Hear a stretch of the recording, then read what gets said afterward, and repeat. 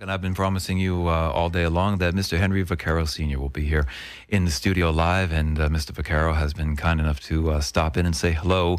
And the reason for the visit, not that we really need one because him and I have about a billion things to talk about, but there's a new book, Johnny Cash is a Friend of Mine, which is available now, and tomorrow Henry will be on the boardwalk in Asbury Park doing a book signing for those people, and it's over by the McClune's restaurant.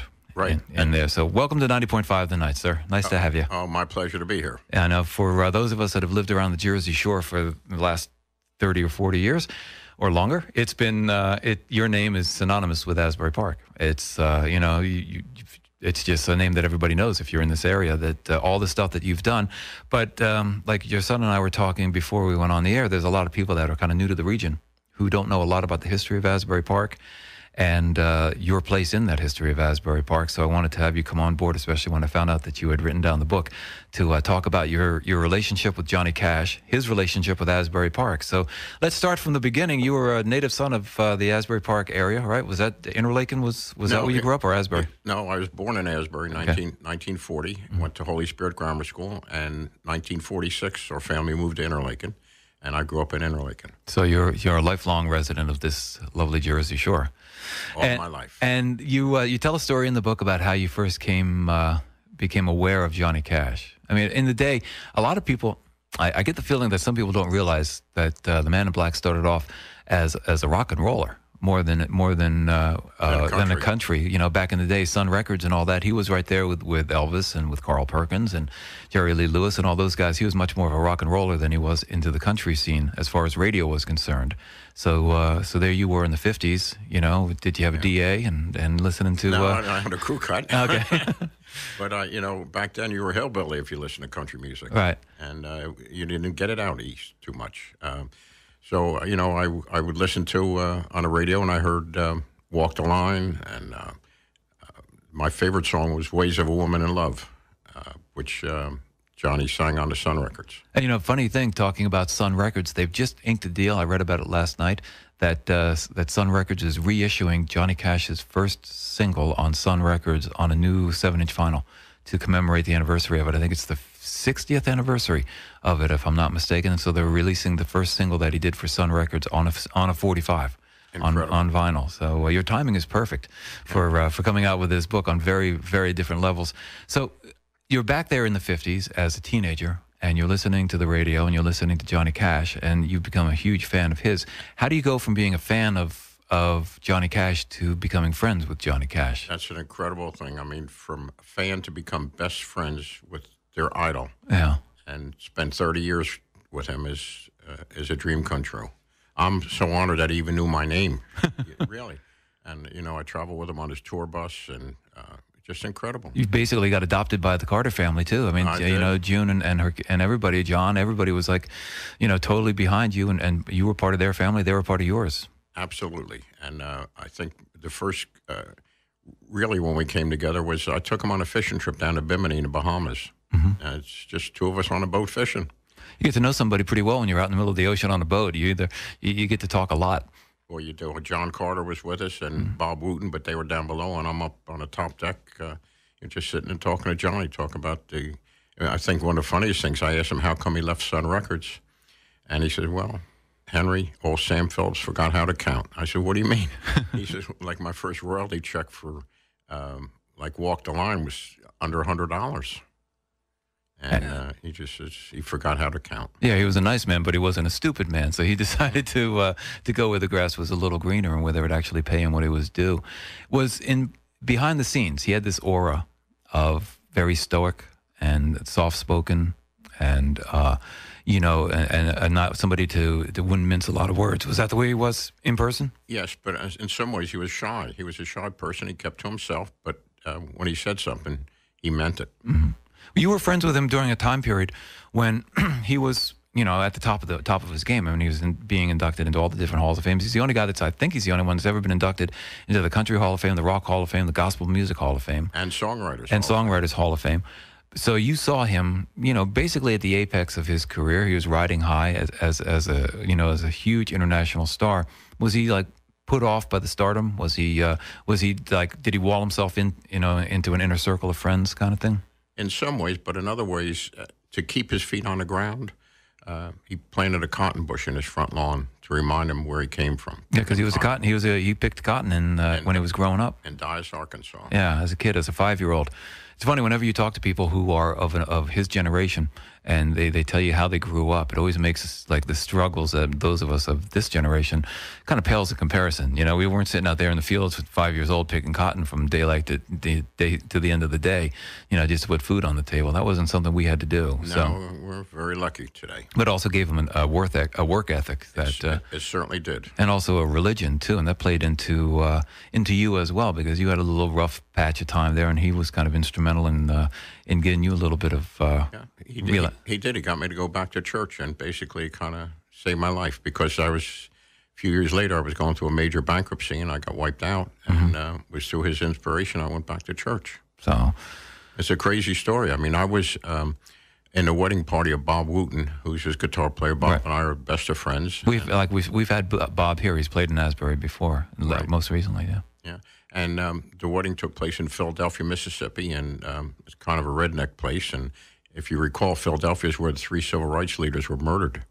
And the sheriff that killed these kids was at the wedding. I mean, he's like a hero in his town. And anyway, I flew out there and to Philadelphia. We landed in Meridian, Mississippi, and then they had a van, picked us up, took us to the wedding. And my tuxedo, I called in the measurements ahead of time, so I was there waiting. Got dressed in a little anteroom behind the church, and we go in the front door, and the door opens, and behind the altar is a giant Confederate flag. And we're walking down the aisle, and all of a sudden, the organist is not playing "Here Comes the Bride," playing Dixie. Do-do-do-do-do-do-do-do-do. You realize you ain't in Jersey anymore. I realized that fast. Yeah. And anyway, we got up and during the wedding ceremony, Bob picked up a guitar, and he sang "Love Me Tender" to Vicky, and she picked up a banjo and sang back to him, and they got married. And there was a little reception next door, and Johnny was there, and John Carter, and Earl Ball, and Marty Stewart. And so Johnny turned to me and he says, "Henry, you have to get back to New Jersey, don't you?" And I said, "Yes." He says, "I have a Lear coming in." He says, "Can I drop you at Teterboro?" Absolutely. So anyway, we flew back to Nashville, where they dropped off Marty and his father and Earl. So now we take off and fly to Teterboro. John Carter, myself, and Johnny Cash. And it's like flying in a bullet. So you have to picture the inside of the plane. I'm all sitting to the right. To the left is Johnny Cash. And in the back is John Carter, and he's fast asleep. And I always gave Johnny Cash his space. A lot of people are always on top of him. I mean, he doesn't need me to be on top of him. I just leave him alone, and he's reading something. I'm reading a magazine, and I glanced over, and he was reading the Bible. And next thing I know, it's thunder and lightning, and the plane is shaking a little bit. And Johnny turns to me, and he says, "Henry," he says, "I never hear you talk about God. What church do you go to?" And I looked at him, and I said, "Johnny, I don't go to church." He says, "How come?" And I just, "Well, it's a long story. You don't want to hear it." He says, "Yes, I do." I said, "Oh, crap. What am I going to tell this guy?" So I tell him the truth. I said I was brought up Catholic, and I got disenchanted with the church for a few reasons, but probably the main reason, my company was building a major high school in Piscataway, New Jersey, called St. Pius, the 10th high school, and there was problems on the job with the architect. And to cover up the problems, he tried to throw me off the job and then bring another contractor on to cover everything up, and I didn't budge. So, make a long story short, we had a meeting with the bishop in Trenton, Bishop George W.R. I attended the meeting, and I knelt down, I kissed his ring, I did all the right stuff. And the bishop says, "Look, I've got to get my school open." And he says, "We're going to hire another engineer, make some corrections, but we got to keep our architect, and I want you to go back and finish the job, and I'll make sure you get paid, and at the end, we'll sit down and have a meeting like this and work out any problems." I said, "Yes, Your Holiness." I went back and finished the job, and I told Johnny they didn't pay me. And I said, and I sued the church, and I won. I was proud. I sued this big church, and I won. I mean, I'm about 25 years old at the time. So he says, "Henry," he says, "remember something. The bishop is only a mortal man, and he sins too. There's a God up there. You should go back to church." And I said, "You're right." And I'm yesing him to death. I don't want to talk about church. This is the 80s. I mean, everything I touch turned to gold. I've got a home on the ocean in Deal. I got a big hotel. I got a guitar factory, an industrial park, big construction company. And quite frankly, I thought my S didn't stink, But I came down to earth real quick. A few years later, my whole world is falling apart. I mean, the partnership with Carabetta, the developer in Asbury's not working out. We've got problems in the hotel and construction businesses falling apart. And I woke up on Sunday morning, and I heard Johnny Cash's voice, "Henry, go to church." Well, I put TV on a little louder and pulled the cover over my head and went back to sleep. 11 o'clock, I get up, same words, "Henry, go to church." And now I got chills. I got dressed. The hardest thing I did was to go over to Mount Carmel Church and sneak in the side door. And they let you in. They do that. Let me in. I was so ashamed. I really was. And I sat in the back row, and I just got this peaceful feeling came over me that I could conquer the world, not knowing what's going to face me, a year or so later when I ended up filing a bankruptcy. So I would now go to church every Sunday, and I just was at peace with the world. And I don't push my religion on anybody, but I know how it affected me. I get a phone call from June. She says, "Henry, we're going to come to Berkeley for the weekend. Can you arrange for a limo to pick us up at Newark Airport?" I said, "No, I'm going to pick you up, and please tell Johnny I went back to church." She said, "He'll be so proud of you." No, I didn't think anything of this. I pick him up, and the first words out of his mouth, he says, "June said you went back to church." I said, "I did." He says, "Pretty awkward, huh?" I said, "Well, a little bit." He said, "What service do you go to?" I said, "I go to 10:30 Mass. Come by the hotel and pick me up. I'm going with you." Now, Johnny's Baptist. I'm Catholic. The next 5 times Johnny Cash ever came to Asbury Park, New Jersey, he went to church with me, including the Sunday morning after being inducted into the Rock and Roll Hall of Fame. Saturday night at the Waldorf Astoria in New York, he came to Asbury Park to go to church with me. See, that's one of the things that people don't realize. I think a lot of people that are listening right now don't know that Johnny Cash and his wife June basically lived in Asbury Park, part of the time at least, for about 4 years, I think. Yeah, right? well, from 83 to like 88 or something. No, like that. to 92. 92. So for that long, that he was here in town, and he was in Asbury Park, and he was the part that you were talking about the construction in Asbury Park as the part, and the guitar factory.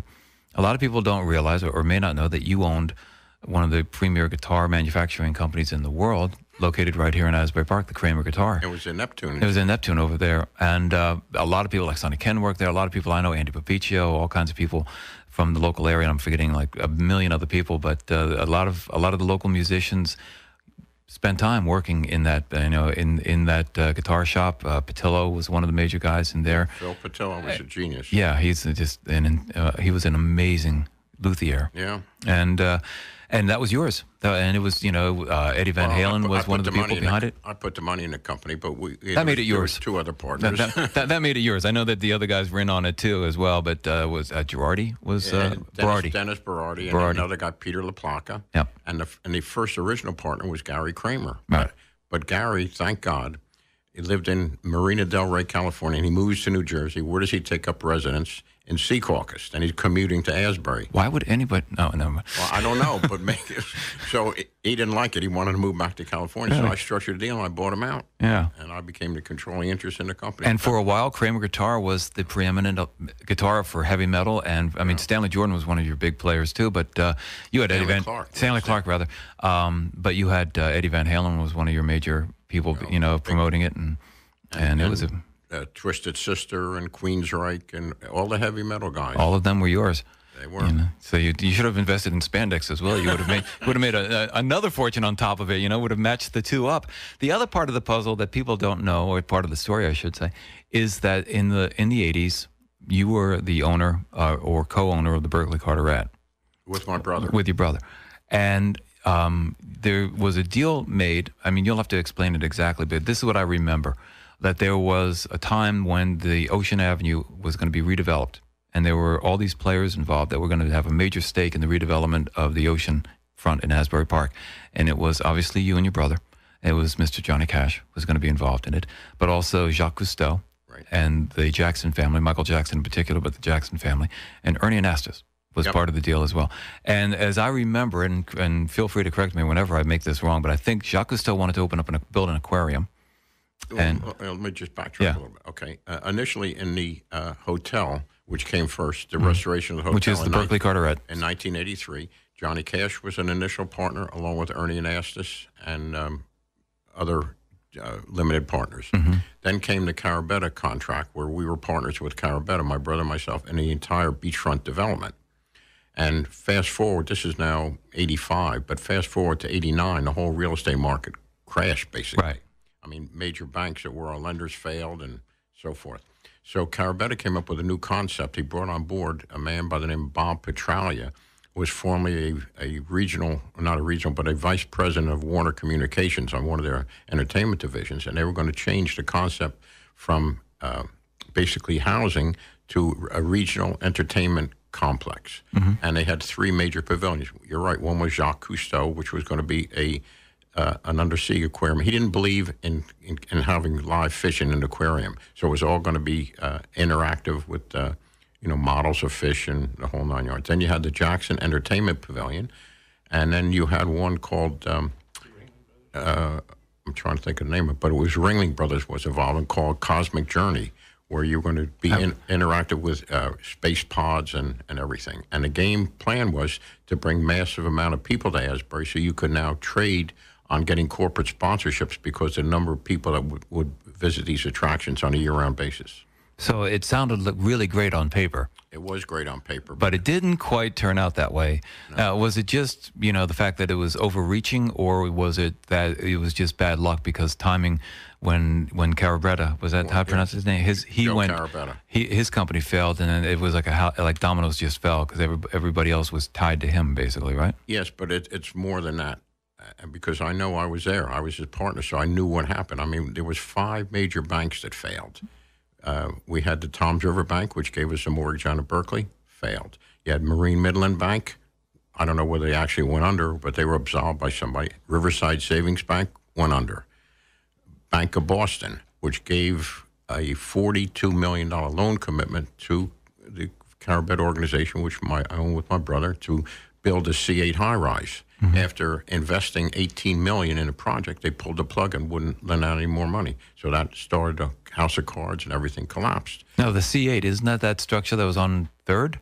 I think it's Third and Fourth. 3rd and 4th Avenue, that they blew up a few years ago. Yeah, we blew it up. Yeah, you guys blew it up. That was the big news when you blew it up, and then somebody else rebuilt it and stopped halfway up again. Correct. I mean, there's not many people can say they built a building and then blew up the same building. No. But I did it. It must have given you a little bit of satisfaction, actually, to push down on the plunger to blow that sucker up. Well, the funny thing, this is a crazy story. My little grandson, Henry III, they had a big ceremony set up on a roof of Convention Hall with the mayor and deputy mayor pushing down the plunger. It was a fake plunger. Okay, about a block away from the structure was my little grandson with the real control, and as they counted down, he pressed the button to blow the building up. So now that's a story that any little kid, any little boy would like to know. He probably won't let you live that down until he's like in his 80s. No, but it's funny as hell because it's all on video, and then he goes home and he tells my daughter, he says, Aunt Tony, I'm tired. Now, this is 7 in the morning. And we had to get him up at 6, put a hard hat on him. He says, I just blew up this big building. He says, can I have my bottle and my blanket now so I go to sleep? So. I feel that way most Saturday mornings myself, actually, but that's a story for a different time. The book is an incredibly quick read. There are great stories on it, some touching stories, some great, your interactions with June Carter and the Carter family, and of course Johnny Cash, and the people that down in the Bahamas when you used to go down all the time, down on the fishing trips, and the way your mutual affection between your family and his family. It's great. It's a great insight into Asbury Park, into what happened in the 80s and early 90s. What do you think of Asbury Park now? You've been around now you've seen it when you were born. It was at the peak. It was I hear stories about that used to have the blackout curtain rolling along the boardwalk, and it's when, the Dorseys would play at the convention hall, and the radio station WCAP was broadcasting out of convention hall. And it was an incredible time. And then all through the 60s, and the Stones were playing there, and Led Zeppelin were playing there, and the Doors and all these bands were playing over on the convention hall. And then you saw it with the riots, and then it went down the toilet. And you tried your best to build it back up again, and it kind of faltered a little bit. What do you think of it now? Well, let me just go back one other thing. As a kid growing up, I saw Bill Haley and the Comets. That was my first rock concert, and I got addicted to music then in the casino building, believe it or not. Sure. For some people don't realize the casino building used to be a great little concert hall. And I don't remember it. It was before my time, but wasn't there like an indoor skating rink in there or something? At one time. But believe it or not, the casino, you could hold more for a concert than convention hall because convention hall was restricted by the seating around it. The casino building at the time had a balcony, but you could be underneath the balcony. So in other words, you could have standing room. You could put 5,000 to 6,000 people in there. Since you were a big fan of rock and roll growing up with Bill Haley and the early music of Johnny Cash, as you got to know Johnny and he was more ingrained into the country culture then with Marty Stewart and those kind of people, did you find yourself being a country fan? Did you buy a 10-gallon hat? Or? No, I was always a country fan. Yeah. I didn't need Johnny to make me a country fan. Okay. I mean, it's the music of our land. Yeah, and it is truly American. At least you can understand it when they talk, when they sing. The only two forms of music that are truly American, jazz and country. Those are the two that are basically ours. Well, it's just been a pleasure to finally get a chance to hang out and meet with you. The book signing is tomorrow. What time tomorrow? Between 3 and 6. 3 and 6. Over at Style Rocket, which is in the building next to McClune's Restaurant on the boardwalk. Which is the old Howard Johnson's. Old Howard Johnson. I'm sure you spent a little bit of time there, too. Well, I did the foundations for that building. Did you really? When I was 20 years old for Britain Construction Company. So. And the other thing, too, is when people buy the book and read it, there's a great little story about your dad, who was given a special honor by the Vatican. And there's, your family did so much for the people of Asbury Park back in the 20s and 30s and 40s and onwards through the 50s and stuff. But your dad and your brother and your dad's brother were big doctors, great doctors here. And all the work that you've done with your construction company and the way your place in music history is pretty much cemented with Kramer guitar and what that produced. And the stories are incredible. The pictures are great. They're like watching somebody's private home movies. What I try to do is to show pictures of every story that's in the book, so you could put the person there, and every picture backs up the story. It's been 10 years since Johnny Cash passed away. Almost 10 years. It'll be September, I think, right? Yep. I think is when. And in those intervening years, what's your fondest memory when looking back? Like if somebody were to say to you, "What's the best moment you had with Johnny Cash?" What was it? I had a few of them. Okay, one of them was being a roaster. At a roast, he was honored in Memphis, Tennessee in 1988. Johnny received the Shalom Peace Award from the State of Israel. A lot of people don't know this, but Johnny made a movie called Gospel Road about the story of Christ, and it's in music. And he made the movie in Israel, and he gave some of the proceeds to the State of Israel for letting him make the movie, gave the rest of it to the Billy Graham Organization, and footed the whole production cost himself. But it was an honor to be on a dais with the likes of Waylon Jennings and Chris Christopherson and the Highwaymen. Yeah, everybody. It was, and then again, being an honorary pallbearer's funeral. That alone must have been just an amazing honor. Pretty amazing. Well, thank you so much for sharing your story and sharing your history with Johnny Cash, and who is a true American legend, and to get some insight into what he was like as a person and the kind of how he affected you in your life. And thanks for everything you've done for Asbury Park and for letting us in on some of the stuff that happened in town back 30 years ago, because it was pretty interesting. Too bad it didn't work out. Well, we tried. Yeah. You can never fault somebody for trying, and the difference was I put my money where my mouth was. Right, and people messed it up on you, but but it is what it is. Yeah, I can handle it. That's the main thing. Listen, sir, it's great to have you in here. It's a pleasure to finally get a chance to hang out and talk with you at length. The book is called Johnny Cash is a Friend of Mine. It's available. It's a great book, and you'll be there tomorrow afternoon from 3 until 6. I will. Signing the book and telling some more stories. So thank you very much for coming in and hanging out with us here at WBJB-FM, Lincroft, Middletown. We're back right after this.